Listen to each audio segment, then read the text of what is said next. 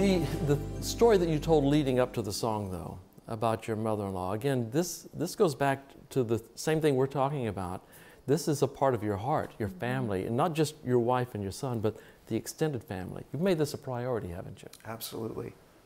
You know, as I mentioned, we can spend a lifetime pursuing career and status and position, and that's a great thing, and it can be very fulfilling and very much, you know, a necessity. We need to earn a living. We need to work to earn a living to support our families and to take care of things here. We have a responsibility.